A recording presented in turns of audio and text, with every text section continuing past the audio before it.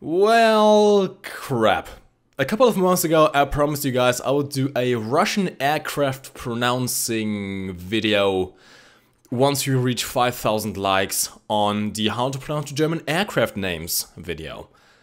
The thing is, I was never really expecting that video to ever reach 5,000 likes. In fact, I'm pretty sure that's my most liked video to date. The problem is you guys actually did it. The problem is also, I don't actually speak Russian. So, I enlisted in the Russian Air Force. Now, they didn't really like a German guy just knocking at the door and trying to get into a pilot seat, so they fitted me out with a PO2. The PO2 is a pretty rare aircraft in its own right, given that it's only really an event vehicle, although it has been pretty much more available as of late. This is a biplane, it doesn't have any frontal mounted guns. You do have even as a gunner in the back, although he isn't very talkative. I'm pretty sure the KGB has just really employed him to watch over me, because I don't think I've ever actually watched him talk or heard him talk at all. But he does have control of a bigger gun, so I will not really question his presence there. Now the PO2 has a very low takeoff and stall speed. In fact, not only is this probably, in fact, it most likely is the lowest takeoff speed in the game of only 70 km per hour, which by the way is just about as fast as an aircraft carrier. You can actually hover over an aircraft carrier with this thing, kind of like a helicopter or a VTOL aircraft. But this thing is also the slowest aircraft in the game, by far. You know where other aircraft usually stall at around 180, 200 km per hour indicated airspeed? This thing has a top speed of about 140 in a straight line. In fact, this thing will break its wings at 300 km per hour, which is like the stall speed of jets, for example. It is not a very fast aircraft. Now, the bombing load isn't really anything special. You only have 200 kg and 250 kg bombs, if I'm not mistaken. Although do not quote me on that just now, because I'm not too sure of the bomb load. Given that I don't really fly this thing except for when I really want to troll around. I had some experience with flying this thing in jet battles. In fact, there's actually a funny real-life story of a American jet crashing whilst trying to attack a PO2, because the PO2 was just way too slow. And it's one of the advantages of having an aircraft that has such a low stall speed. You can literally fly where other aircraft are stalling, and quite handily so, and still be maneuverable. This thing's actually pretty maneuverable at low speed as well. Now we are trying this thing in simulator mode.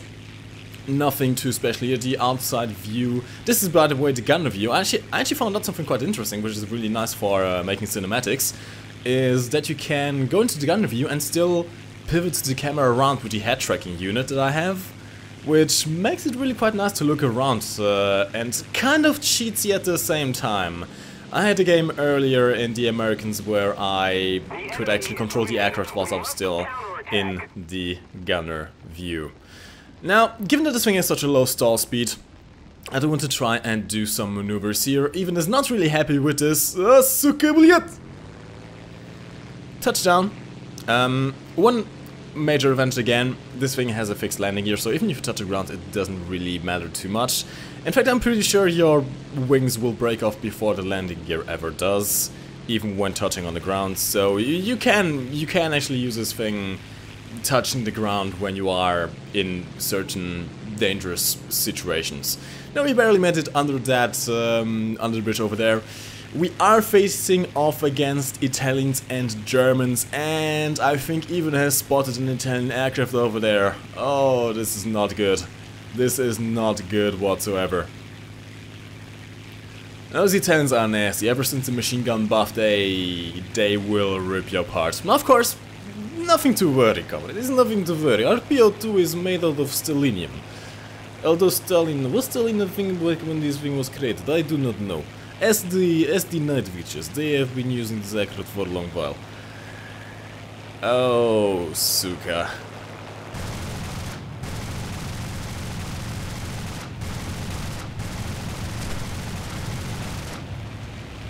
Even! Why did you bring the vodka?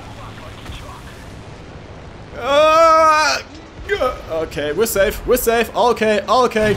Ah! Well, that did not quite work out. Rest in peace, even. He was a very silent KGB stalker. Somehow we survived that crash, and somehow they haven't sent us to Gulag just yet. They have actually given us an even rarer aircraft. This is the I-301, the physical embodiment of Russian bias, essentially. Slightly going off the role-playing here, this aircraft is a battle rating 2.7, okay? It is a very rare Russian premium aircraft. It does count as a premium. It is only handed out in very seldom events. I actually got my hands on this in the last event that was a couple months ago, where you had to be in the top 200 players of a 4 versus 4 tournament, in arcade mode actually. Grinding for the tournament was hell, and I ended up in 198th place or something like that. But I finally got this thing. I have been wanting this thing for a long time. And why? Well, let me tell you. Those Russian pilots never learn, do they? This thing at battle rating 2.7 has two 7.62mm machine guns, as well as two 12.7mm machine guns. Pretty good, right? It also has a 23mm cannon. And the best part is, all of those cannons are mounted in the nose. No way I'm approaching this A6M here, but sadly, yeah. The A6M naval version is slightly too slow, and I was too used to actually using jets in sim mode. Which, speaking of which, this thing is actually not too unlike a jet. The I-301 can't really turn too well. It does turn decently well against Americans, but it's not really a turn fighter. The main advantage of this thing is the insane top speed for such a low battle rating aircraft. No problem catching up to this Japanese bomber who catches on fire. That has to be a guaranteed kill, right? Well, yeah, not quite. I am not sure what this guy is, but he's definitely not a Japanese bomber. He's some kind of demon who just extinguished fires. Japanese aircraft are not supposed to extinguish fires. He did. So let's get the hell out of here. I don't want to get ruffle stomped by a demon.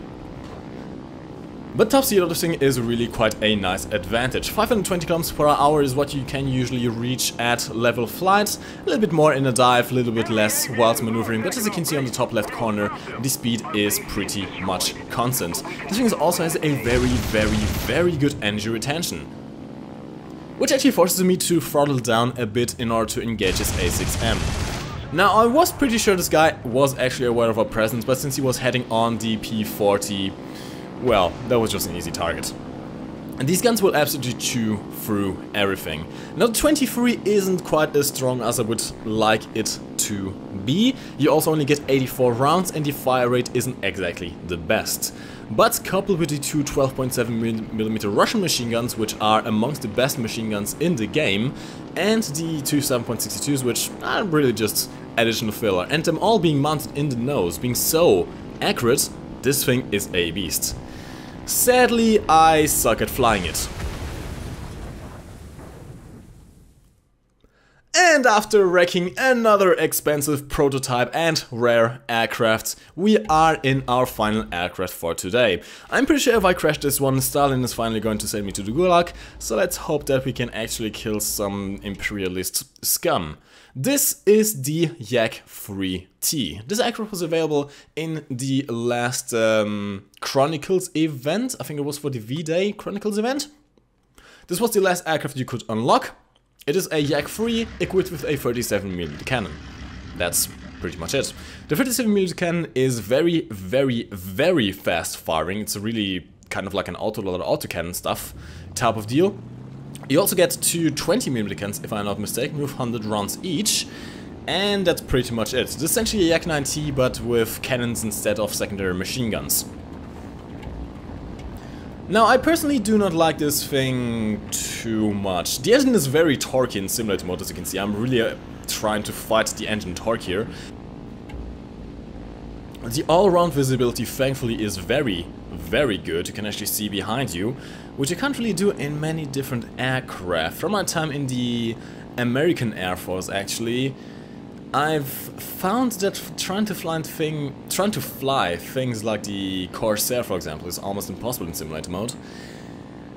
For one, because I hate 50s with a passion, and for two, because you really can't see anything behind you. Even with a head tracking unit where you can like move your head side to side, it doesn't really work. This thing, no problem. And I spotted these two bombers over here and was kind of wondering why they are flying information back to base. And then I spotted some dots. Those seem to be A6Ms attacking our PE-8. How dare these bastards attack our glorious Russian comrades! Now the A6M can turn much better than we do, at least in RB mode. The difference in simulator mode is that you have to manage yourself a little bit more. You don't get the advantage of the instructor, which actually turns things around quite a bit, as his wing is clipped off.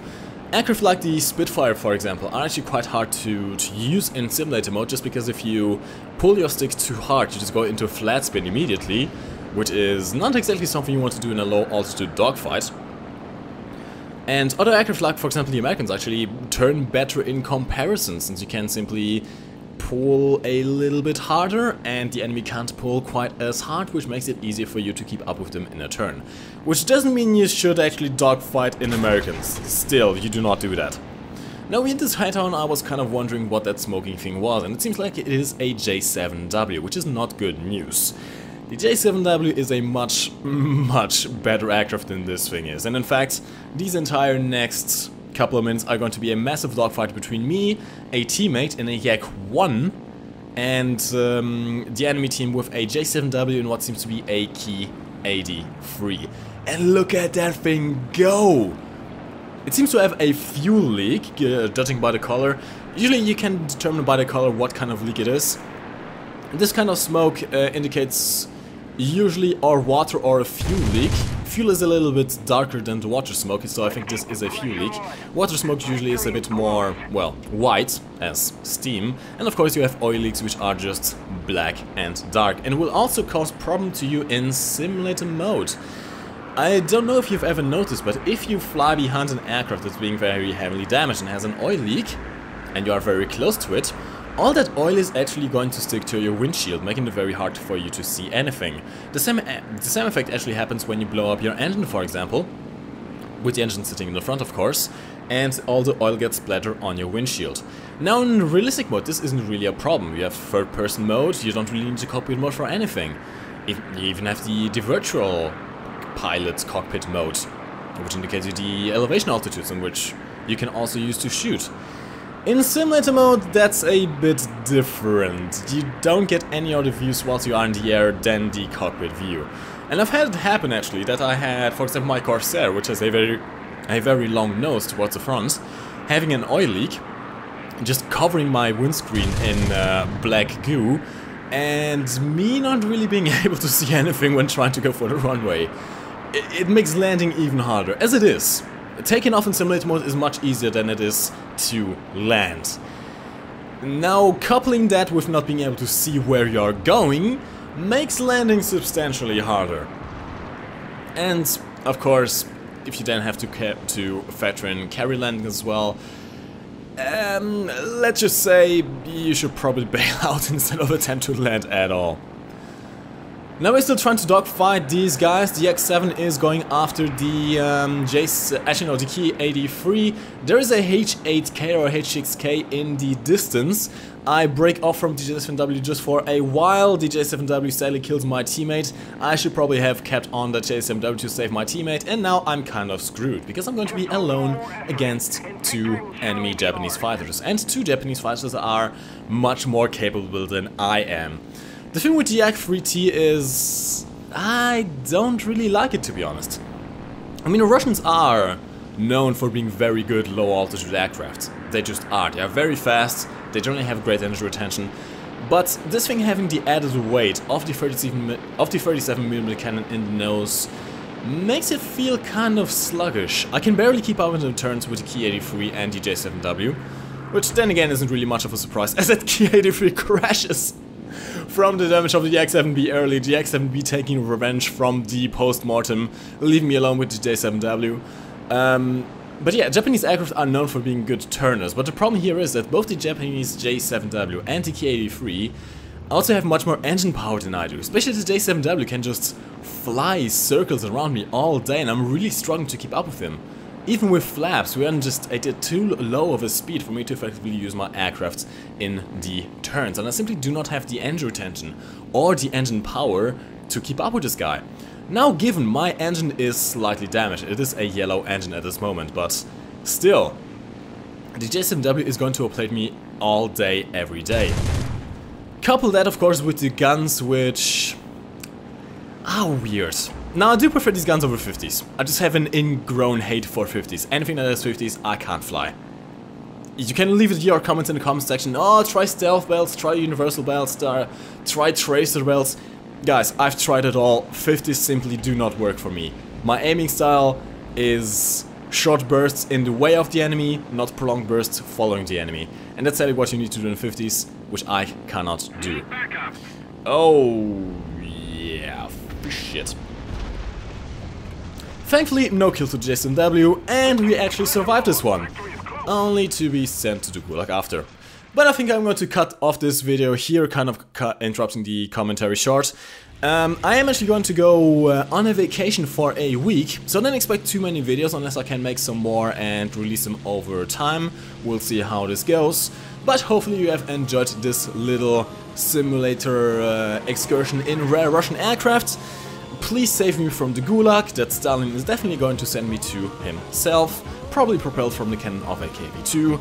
And if you've enjoyed this video, of course, do leave it a like. My name is MikeGoesBoom, and thank you for watching. You can lift your head up to the sky, take a deeper breath and give it time.